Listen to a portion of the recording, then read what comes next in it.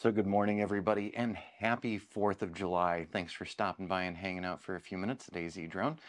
My name is Rich. I'm the channel host, and we're going to dive right into this. A couple of days ago, we picked up the Mavic 3 Enterprise. So pretty exciting. Just to let you know, we bought it through Drones Made Easy. They're the folks who create Maps Made Easy and Map Pilot Pro as well. So not sponsored by them, just giving them a quick shout out because they did a great job at getting the Mavic 3 Enterprise to us really quickly. Now, the other day I did a quick sort of unboxing for you, and so today is part 2 of us getting set up with the Mavic 3 Enterprise. So this is brand new to me. This particular controller is completely and totally brand new to me.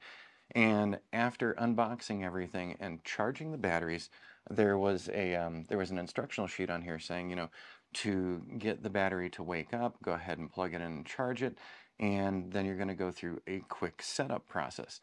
Once that setup process is done, it kind of looks like an Android. So what we're going to do, we're not going to play with any of the buttons here today. We're just going to take a look at the overall interface here, and I'm just going to power this up. And so one of the things that I couldn't do, and I could not record the initial setup. The reason I couldn't record the initial setup was because it was walking me through a series of questions and, setup questions, that kind of thing.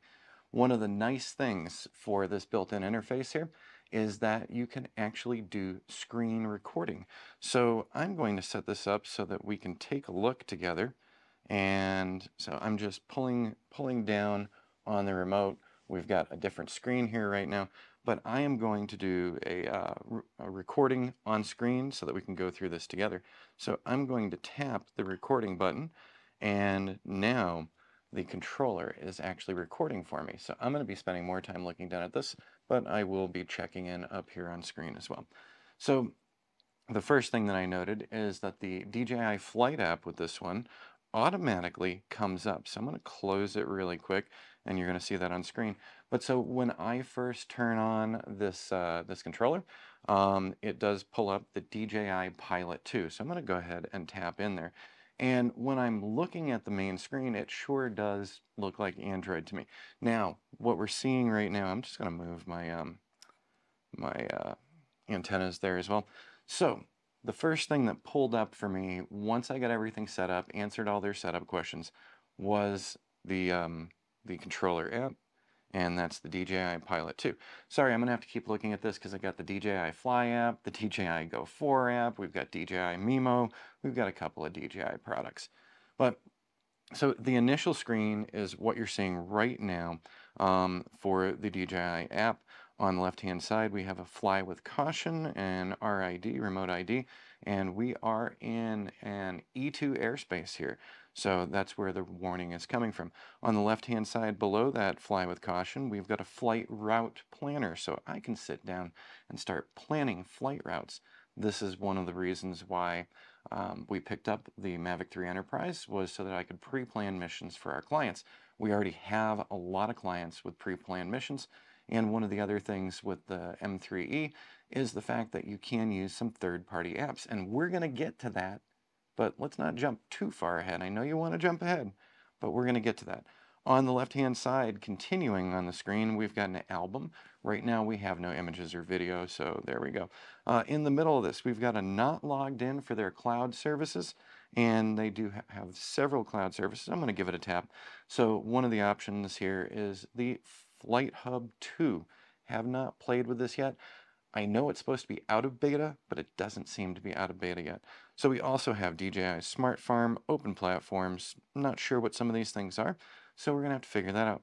And we have a customized live stream. So could I live stream from this? We'll have to find out. I think the answer is yes.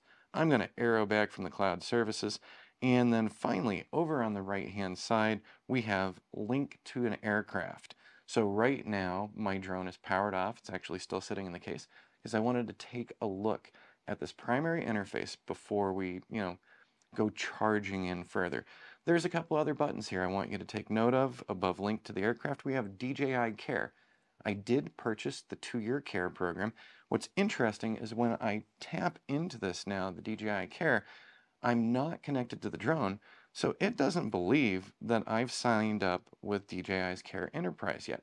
When the drone is hooked up, so I did a little testing yesterday, when the drone is hooked up, it does show me my Care maintenance plan, my Care Enterprise plan, excuse me.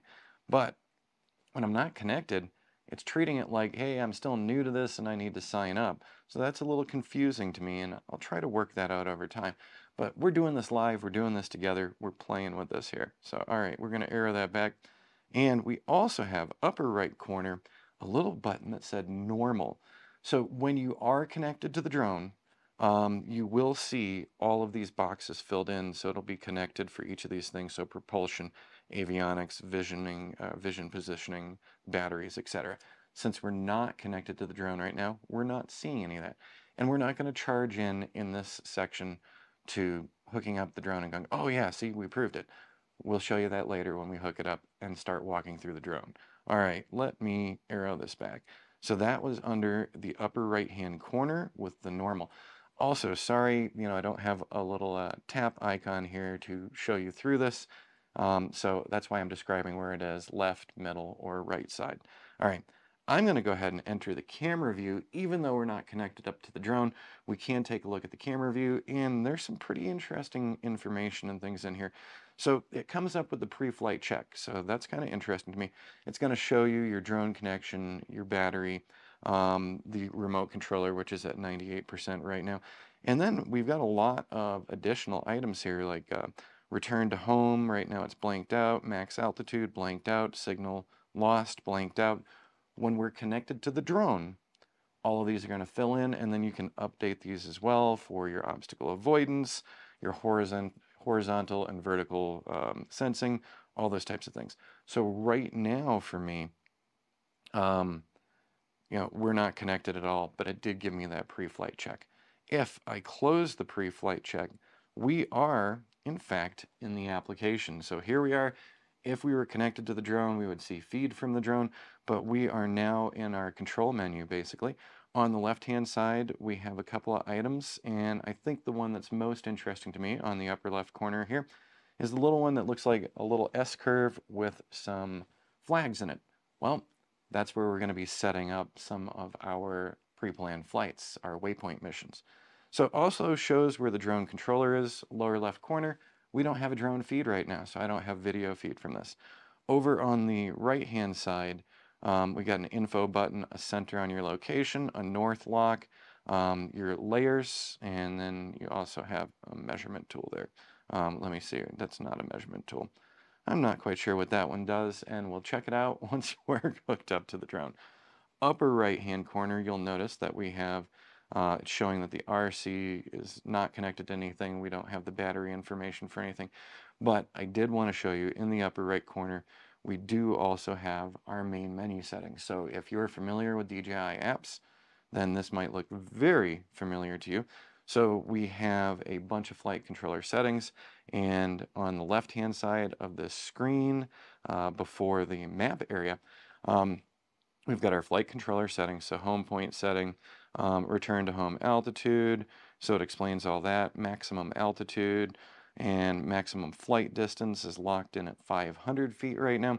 When we connect the drone to this, as I tested with yesterday, we'll be able to reset all of these.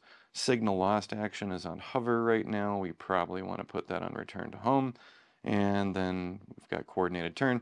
This is something you're going to have to go through as well. So while I'm showing you this, this is an initial reaction to it and some initial testing. But you're going to have to go through and check all of your settings, and be sure to check all of your settings when the drone is connected, because I've noticed that some things reset when I disconnect from the drone. So in addition to that first one, we have our obstacle sensing setup, and so obstacle avoidance. So we've got a lot of features in here, and that's also going to be one of those things that you're going to want to take a look around as you get to know your M3E as well. All right, next one, controller. So we can change some of the remote controller settings. We've got the control stick mode, our remote controller calibration if we need to calibrate it, customized RC buttons. So one of the things that I was after with this as well is the fact that we have custom function buttons. Below here, we've got a little toggle joystick, and then we've got a little circle option in the upper right corner. So there are a lot of RC buttons that we can customize for ourselves. So with one click, we can get to where we want to be on a different function on the drone. Also, we use the custom function buttons to do things like drop waypoints and drop points of interest. So if you're thinking of something like a Litchi, you can also drop waypoints with the waypoint mode on the M3E. So by the way, I'm going to keep calling it the M3E because Mavic 3 Enterprise is a mouthful. So there are a ton of different customizable settings here. And once again, you're also going to need to connect up to the drone to see some other custom functions, like using the C1 or C2 key to drop a waypoint for yourself. Since we're not connected to the drone right now, we're not going to be doing that. All right, the next one. Here comes our image transmission settings. So right now, not applicable. I'm not connected to the drone. There's a recurring theme here. Sorry about that. We'll speed that up. But you're getting the idea here. So we do have the aircraft battery, smart return to home, customize your battery warning. So all of these things you can set up as well. Let's go down to the gimbal settings. And as you can see, nothing in them because the drone's not connected right now. Finally, we can come down to the common settings. So map switch, units. So do you want to do imperial? Do you want to do metric? It's up to you. Also your GPS format as well. So there's still several more buttons and things in here, but that is the overall main interface. So it should look very familiar to you. And when we do get the drone connected up, we're going to be going back through that area because we do want to take a look at what other features we can set only when the drone is connected. I want to arrow back on this now. And so nice little arrow buttons at the top on the Android setup, so I kind of like that. Gets me back to my last screen. One of the things that I'd only mentioned here, but I want to just get you thinking and get you enthused for what's coming up in the near future, the flight route over on the left-hand column, I'm going to give that a tap. So you can create a flight route, so we can tap away on the screen. This screen's a little small for doing mission planning. I really do like utilizing websites for doing some of the mission planning, like Litchi's Mission Hub or Drone Harmony's network connection or Map Pilot Pro's connection, where you can sync things. But we can in fact tap out routes here, and we're going to find out in the near future because this is one of the big reasons I bought this. So this is super important. My ability to create pre-planned missions for my clients that I can reuse over and over again as we're doing some of these time-lapse sites. And I want to be able to plan them not just on the application, not just on this small controller, but I want to be able to pre-plan desktop as well, so that I've got saved files for the flight plans that I'm doing. Seeing that we have the KMZ import is incredibly encouraging to me because I can crank out some of my mapping areas on QGIS and then create a KMZ file, and clearly I can upload that KMZ file to this remote controller, and then hopefully we'll be able to easily and quickly lay out our flight paths for our clients in the drone application when we start blocking things out for our flight paths. So that one is very exciting to me. It's right up front. There it is. Import that KMZ file. Now, in addition to walking through this, I also wanted to give you a heads up that we will be using third-party applications here. So I'm going to be checking in with the folks with Map Pilot Pro, and I'm going to be checking in with Drone Harmony as well to see where they're at with this. Since I've done work previously for Drone Harmony, I can get a quick answer from the folks there. And they give quick answers anyway. So if you're thinking about working with Drone Harmony, it is a great application. Once again, we are not sponsored by them. We're not sponsored by anybody. But if you would like to sponsor us, feel free to get in touch, especially if you're with the company called Hydro Flask. I still love these water bottles, and I make my fake little plugs for them here and there. So those of you who've been here for a while, you know that. All right, now I'm going to swipe up on this really quick, and I see that I've been recording for 12 minutes, so I want to cut this off shortly. But we're going to go ahead, and as you can see, I just slid up that DJI window, and I'm just going to slide it up to the top, and we are now out of that DJI window. What I wanted you to see on the main screen, so here we are on our Android screen, we do have a gallery button. We have files, where files will be saved. We have Firefox for web browsing. We've got our settings so that we can, change brightness, indoor, outdoor brightness. This screen can become extremely bright. So this is going to be very interesting to see when we're in the field because I've been used to having iPhones and iPads connected up to my drone controllers. I'm going to see how well this performs in the scorching summer heat that is starting to ramp up here in Arizona. By the way, everybody down in Phoenix, sorry to see your temperatures, guys. Hang in there. All right, so we've covered just about everything in here. Very simple. If you're used to Android, then you're going to know your way around the system really quick, really easy. If you're like me and you're not a heavy Android user, you'll still be able to find your way around. Now, as I'd mentioned, I'm excited about the third-party apps. So one of the things that we're going to take a look at in an upcoming video is actually getting Map Pilot Pro and getting it installed on this controller. So be sure to like and subscribe here, be sure to stay tuned, and this video is also going out to our Teachable students as well, and you guys are getting some extras in the new Teachable class that we're doing on the M3E. But for everybody on YouTube, we're not going to jump far ahead, so we're still going to bring you along for a lot of this process.